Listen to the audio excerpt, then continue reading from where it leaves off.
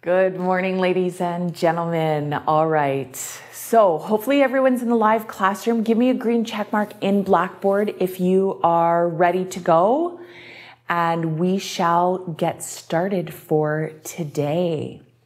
I'm really looking forward to next week, you guys, and really getting into the novel with you guys as well. Super excited for that. But today there's one more thing that we need to do before we actually delve into the novel and start doing the work around the novel. And that is talking about literary devices. All right. And hopefully, cross my fingers that this is a fun, quick little intro to literary devices for you guys. And hopefully, cross my fingers again that everything works. All right. All right, so ladies and gentlemen, we need to talk about literary devices. So here we go. First of all, here's our agenda. What are literary devices? Okay, we cannot cover them all in the short space of time that we have. So I have given you a couple of different resources in the assignment and also in the course, and I'll point those out to you guys as the lesson goes on today, okay? Then I'm going to show you, we're going to do a little fun activity around modeling how to find literary devices, and then you guys are going to go out and find your own literary devices, examples. All right? So in the assignment, you guys, the literary devices, you will see the first video, and this is a really great video. I just got to bring up my assignment here, you guys. So there's your introduction to literary devices.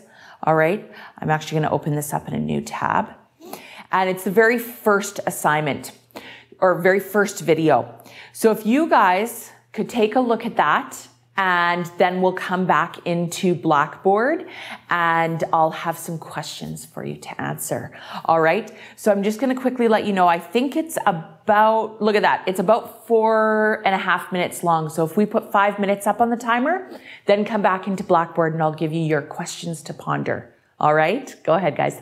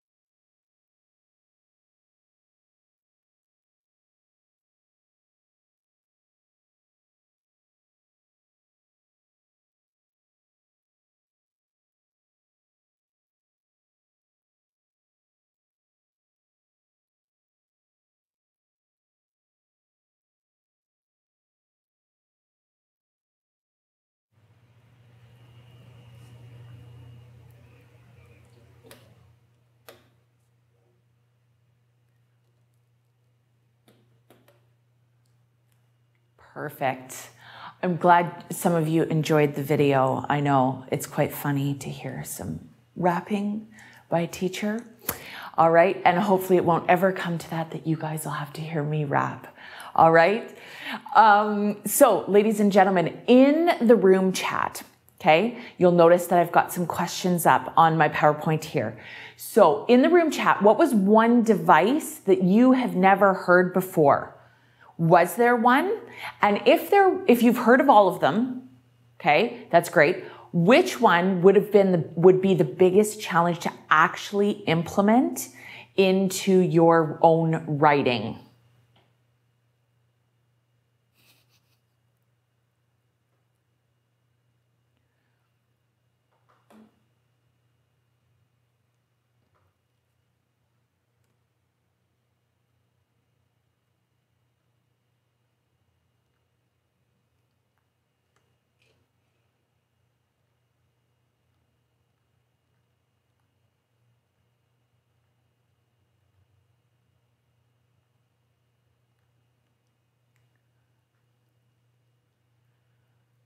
Oh, Alex, I should not rap.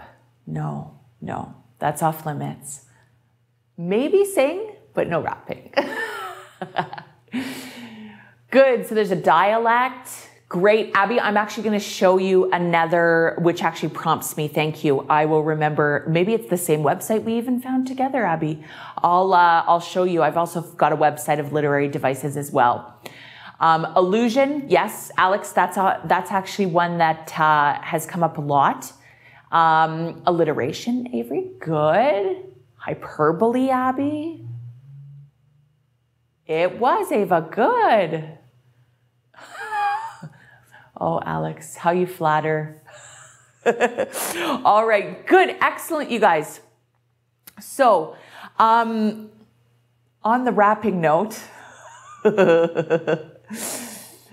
I want to show you, since Abby just reminded me as well for that website, remember under our English 10 tab, I've given you a whole bunch of different resources, right? It's our grammar site, it's where our provincial exams are. I've also included a literary device resource. So let's see.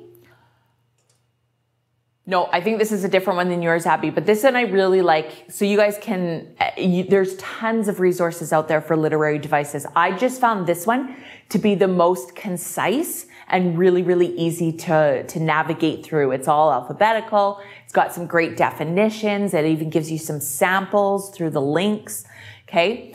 So this one is really, really good to help as well with for a resource if you're ever looking for a specific literary device. All right, you guys? So let's head back to my PowerPoint here. And good, so there were some devices that were new to you guys, which is great because now, oh, look at that. I'm already ahead of myself. So there you go. So your literary devices link is in the course. I also put in another video in the assignment that's a little bit more advanced. It's about a 10-minute video. And what it does is it uses songs, which is foreshadowing a literary device, to what we were going to be doing today. Mr. Fender actually found this video for me, and it's a great example. I'm not going to show it to you guys, but if you have time, once we get into work time, feel free to use that video as a resource as well, because it actually gives really specific examples to different literary devices. And some of them are the same from the first video and some of them are different. So that's really, really nice as well. So that's another resource once we get into our work as well. I laughed. If some of you, oh good, Jade, so you did watch this one as well. I kind of laughed because when I was watching it yesterday, there's one song that they use that's like Swedish. And I'm like, great, glad this is an example of a literary device. Don't understand a word of the song. So anyways, you guys, if you watch the video, you'll get to that point. It's quite funny. All right. So this is what we're going to do to introduce you guys to your assignment. I have in the assignment 5 songs. Okay. And I just have little snippets of the song. It's not the whole complete song. So what I want to do is listen to one song at a time. Okay. And then we're going to figure out what examples of literary devices are within those songs. All right. So in the back of your mind, when you're listening to the song, can you identify the specific literary device or devices in each song? So if I head to the course and the assignment, you guys will see, and unfortunately, I can't play the songs for you. Okay, you guys, you're going to have to listen to them on your own. All right. So the first thing that you can do is you'll see the 5 songs right here. Okay. So we're going to start with Rockstar by Nickelback. You may not like these songs. Some of them I don't like, but they do show great examples. All right. Of what some literary devices are. What I'd also like you to do is actually download the literary device. I've actually printed out the lyrics as well. All right. Because then you can hear it and you can also see it at the same time. Okay. So let's start with Rockstar. Each of them are not very long, you guys. They're less than a minute of a snippet of a song. So let's start with Rockstar. Okay. As soon as you finish listening to Rockstar, and make sure, a reminder, download the lyrics as well, because that will help you guys find the literary devices. Listen to Rockstar, give me a green check mark, and then we'll figure out where the literary devices are. Okay. So go ahead and do that.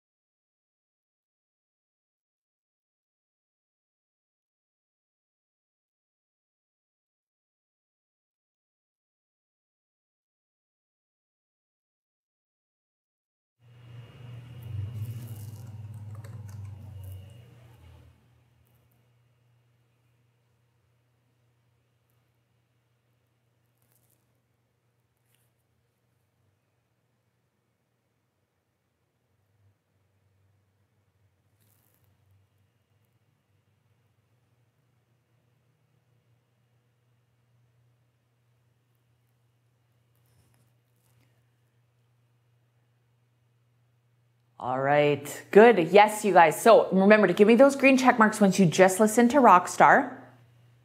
Actually take a look at the lyrics. Okay. And what do you think? Type it into the room chat. Do you see any literary devices in there? Feel free to go back to the resources that I gave you, the website, the video, whatever you can remember from the video. Okay.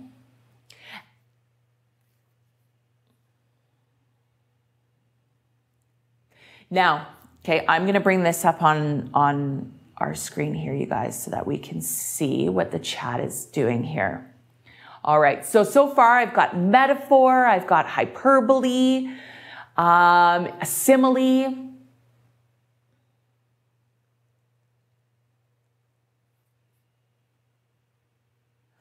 And that's totally fine, Jade. Okay. Yeah, you guys. Okay. So first of all, the biggest one that I think that Nickelback for this song for Rockstar is hyperbole. So when you actually look at the download, right? And if you actually listen to the whole song as well, you can actually, there is a lot of hyperbole in there, right? So hyperbole is that over exaggeration to get your point across, right? So when he's singing, he says, and a bathroom I can play baseball in. It's a little bit of a hyperbole because that really can't happen, right? So that's the big example that I wanted to show you what a hyperbole was with rock star. You betcha. There's some other literary devices in there, okay? You guys may have found a simile for sure. Where was it that you guys saw that one? Okay, remember? Okay, remember too that you guys, just because they use the word like or as, doesn't necessarily mean that that line, it's a simile. It's got to be a comparison, okay? So something is like something else, okay? So just beware, all right, that it's got to be that comparison. Definitely, it's also, it's almost a modern day allusion as well, you guys, because he is alluding to the lifestyle of a rock star, right? And this is how we envision what rock stars' lives are all about, that over the top, extravagant lifestyle with lots of money, and we can buy and have whatever we want. So he's alluding to that lifestyle. So that's another literary device that's used in this one. All right, let's go to the next one, you guys. The Boulevard of Broken Dreams. Green Day. All right, so take a listen to that one, you guys. And again, give me that green check mark and let me know what you think.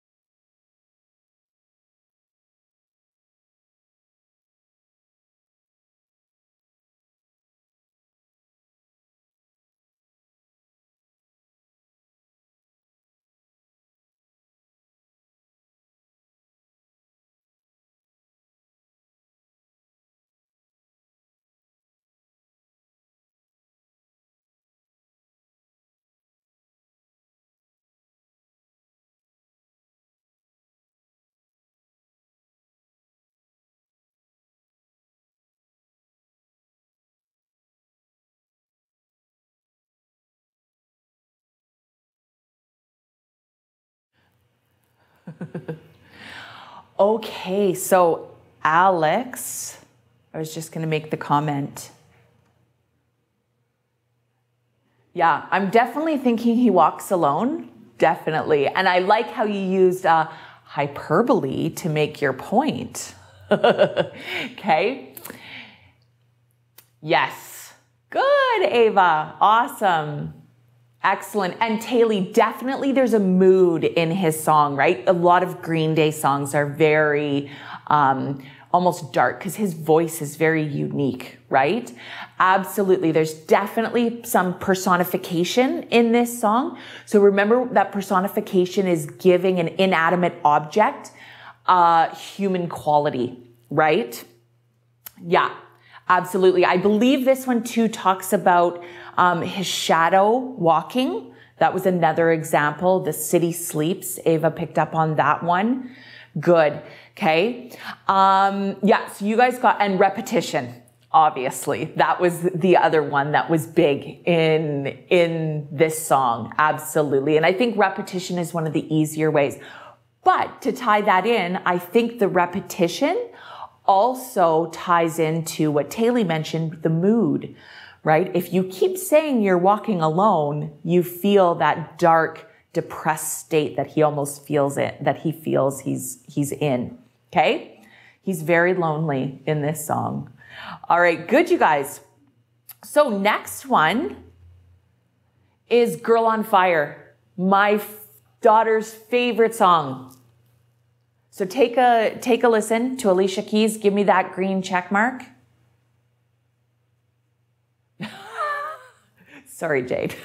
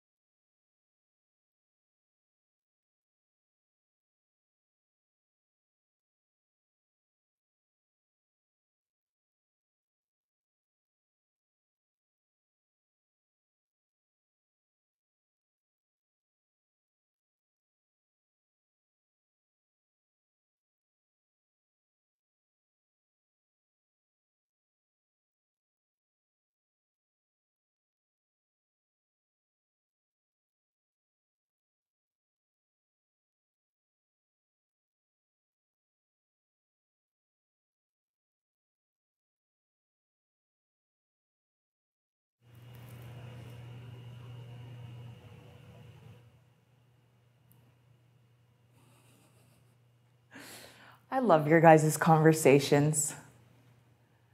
Yes, definitely you guys are getting this one. Absolutely. Taylor, it's definitely figurative speech, right? That's why I love this song, because like I said, Jade, I know, close your ears. My daughter, my older daughter, this is one of her favorite songs. And when it first came out, she was like, Mommy, why? Why is the girl on fire? Why would anyone want to be on fire? Right? She was literally taking it literally. And that's that figurative speech. So definitely, Taylor, some figurative speech. Definitely some repetition. Good, Bria. Okay. Yep. There are some comparisons in there. Yep. And there's definitely some symbolism in there. Yep. Good, you guys. Excellent. Okay, so good. Absolutely. Yeah, Shanna. It's like you're being on, yeah, it's like when you're playing, I know in sports, it's a big metaphor as well, right? Like you're on fire. We'd always say that when we were playing basketball, right? And you know, if I was hitting all my threes, my teammates, oh, word, you're on fire, right? It's just that saying. So good. Excellent. Okay, next one. Firework by Katy Perry. Another one of my daughter's favorites.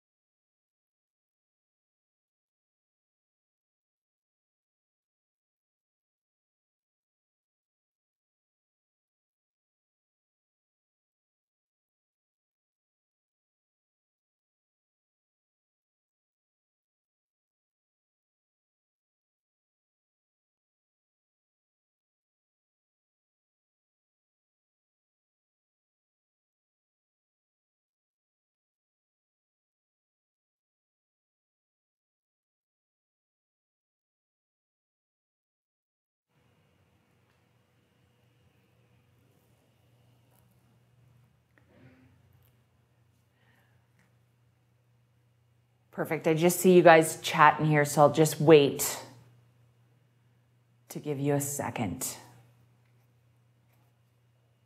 Good. Yeah, firework is the easiest example to show a metaphor, right? And it's all comparing her not only to the plastic bag, but there's also a couple of different metaphors, but the big one is also the firework, right? Comparing her to a firework. So that's, and remember, metaphor is using that comparison without using like or as. So similes within each of the stanzas, but the overall metaphor of comparing her to a firework, that's the big metaphor. Yes, Abby, rhyme as well. Rhyme's pretty easy to find within most songs, right? So that's really important. Perfect. Awesome. Absolutely, Ava. Jade, is that you literally? Are you using some figurative language there? Yeah, Shane, I totally agree with you. I think Katy Perry in general, her songs, whether they're her catchy upbeat songs or her slower songs, are very, very personal. Jade. All right. So good, you guys. Oh, I can't stop smiling. So let's go to the last one. Again, another one of my favorites from my daughters, Taylor Swift. So feel free, you guys, go and listen to that one and then let me know. Give me a green check mark again and then let me know what the literary devices are.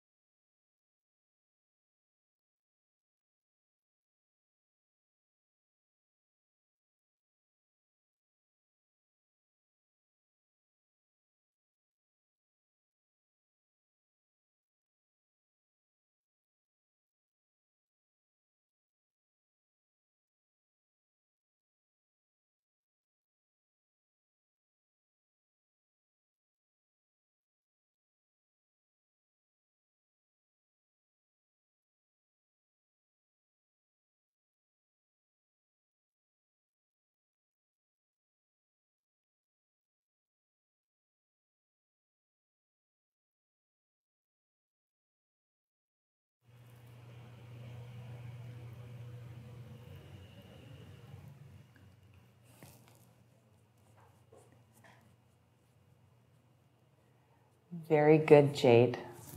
Good. That is why I chose this song. Absolutely. So there is an allusion to Romeo and Juliet, and especially if you watch the video, it's all about the balcony scene, right?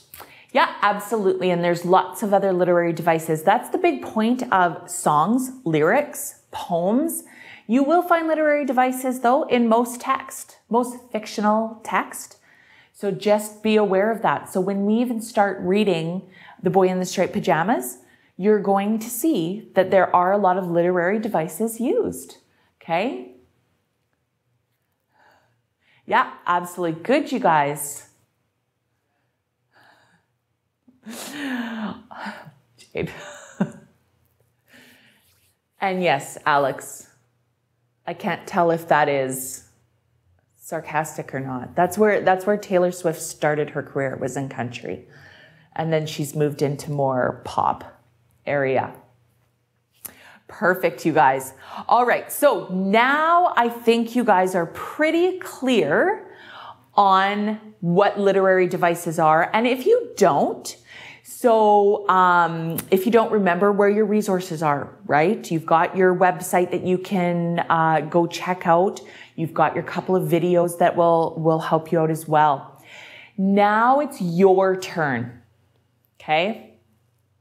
So what is your favorite song? I know most of you probably have multiple favorite songs. So it's totally up to you.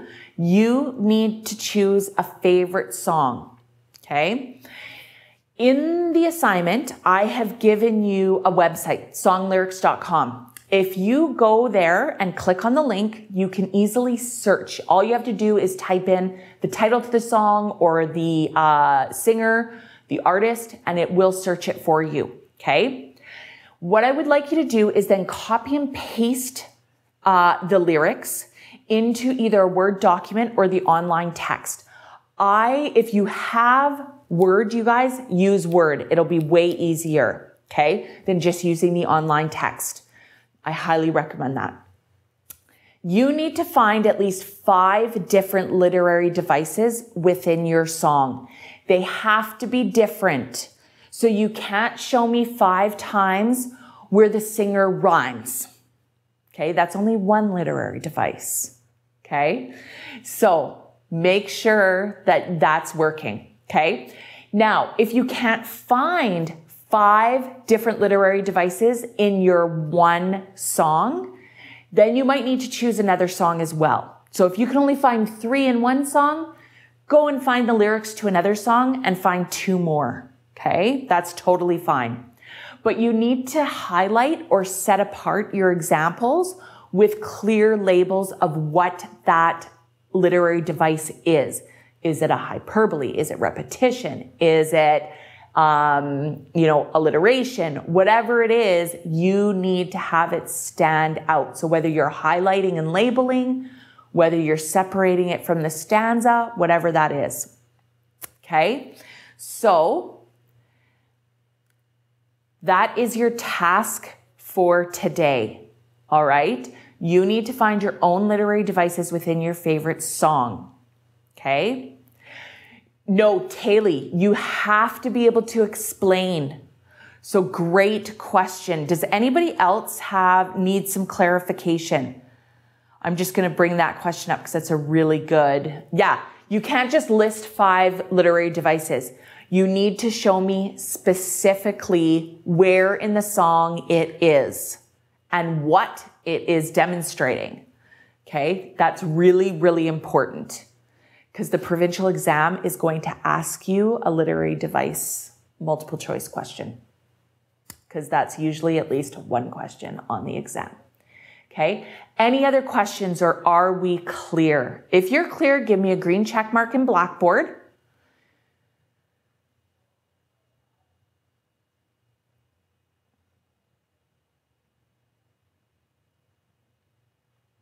Good. Good. I'm seeing the sea of green check marks now. If you have a question, keep typing. No, Avery, exactly. You don't have to explain to me what the song is about. I can probably figure that out myself. That isn't the point of this. Okay? The point is can you figure out a literary device in the song? So you don't need to explain. You just need to highlight and say, this is a simile. And I'll be like, yes, it is, or no, it's not.